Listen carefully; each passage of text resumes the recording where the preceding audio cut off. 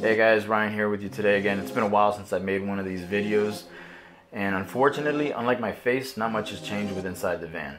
And there's a reason for that. You may notice the stack of boxes behind me. What I failed to realize is the need to strategize your online purchases. And obviously you want to be mindful about returning certain items within that specific given window.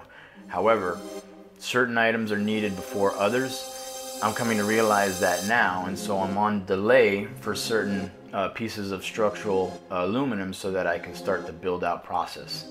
So in the meantime, we'll go ahead and open up some of these boxes. And the biggest of the box here is my air conditioner from Nomadic Cooling Company. It's out there in Phoenix, Arizona.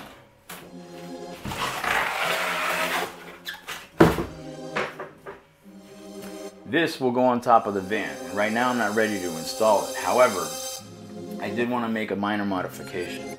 Jonathan, who's the CEO of Nomadic Cooling, was of great help.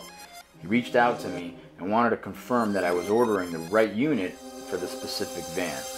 Not just that, I had a long conversation with him about many things, and I look forward to crossing paths with him down the road.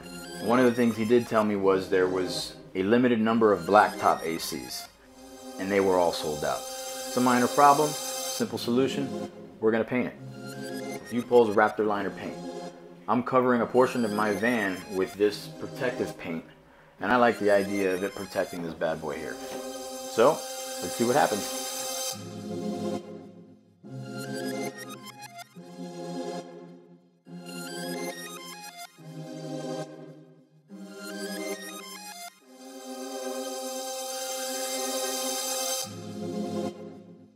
What's the motto?